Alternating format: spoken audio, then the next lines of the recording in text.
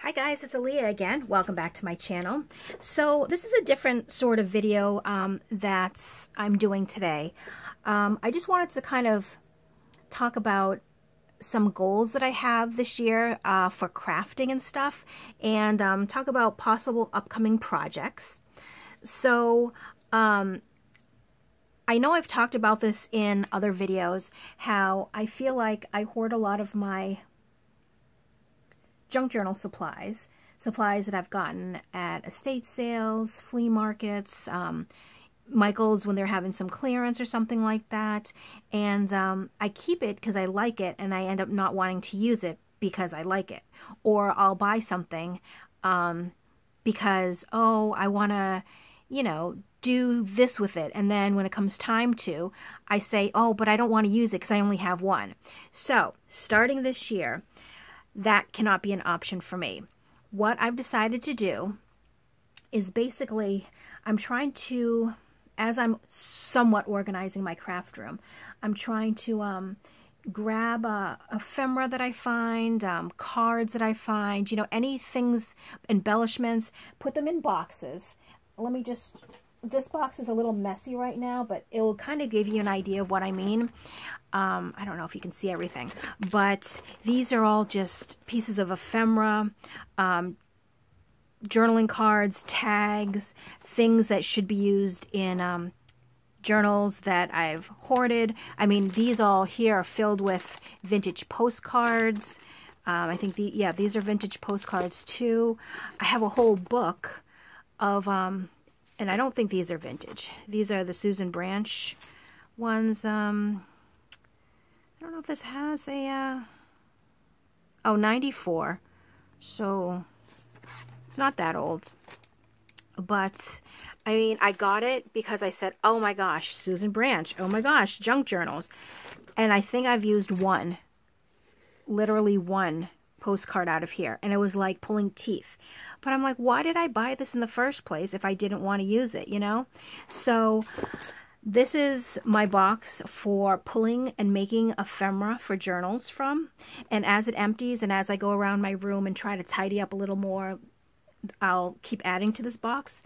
But basically everything in this box is going to get used. I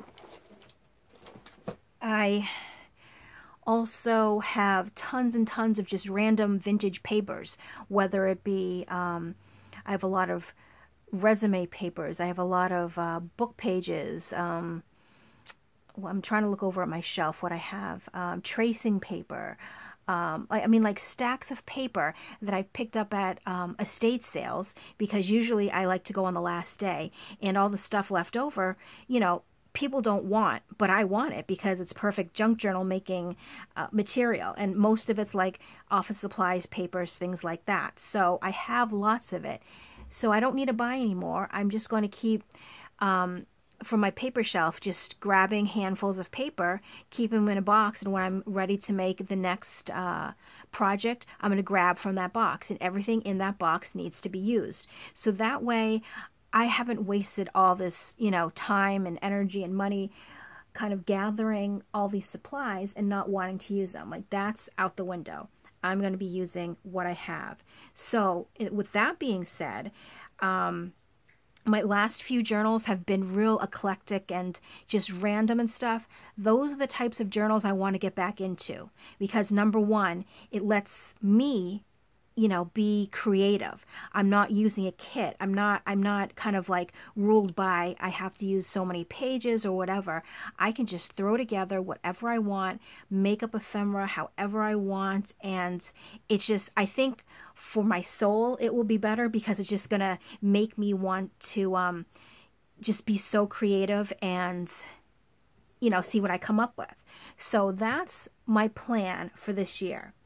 Also, and I know I'm probably a little late to the party, but I've been trying to catch up on a lot of older YouTube videos, like of other crafters that I watch, because I'm just so far behind in trying to catch up with things. I mean, I'm seeing stuff from, like a year ago that people were doing, or maybe even, I don't know, maybe last year. I'm not really sure exactly what it is, but I saw a whole bunch of people that were doing the altered, well, they use Altoid tins. I prefer these mints. Market Basket is the grocery store that I shop at, and their peppermints, I love them. Like, I literally usually buy one of these every week, if not, you know, sometimes every other week. But I'm pretty sure it's probably the same size, but I want to alter the tin, or alter the top. I'll probably also put something on the bottom because it does have, you know, this here. And then I want to put a journal inside it, because I've seen a couple people do that. And, oh, there's stuff inside here already. But that's okay, because I am going to have to use these in journals. I can't hoard these anymore, and they can't hide. I remember making these. They're little tiny pouches. Aren't they the cutest things? So I'm glad that I dumped these out. This still has to be, this has to be made. But, oh, these are small little pouches. I love these. So definitely going to have to use these in some upcoming journals.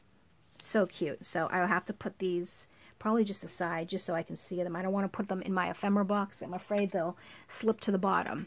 But yes, this is definitely a project that I want to do. So I don't even know what the size of this is. I'd have to say the journal is probably, honestly, going to have to be maybe 1 3/4, possibly. I'll probably have to use just a scrap paper to kind of replicate the cover of a journal, just to see if it can fit. But I'm thinking probably 1 3/4 across and maybe by 3. So it will be a, yeah, it'll be a super, super small journal, but you know me and small things. So it's definitely going to be, oh, sorry, I didn't realize it's shining. Definitely going to be a project that I'm going to love. So I want to do at least one of these and see how that goes. And if I like it and enjoy it, I'll probably make more, because I do have tins. So that's an upcoming project.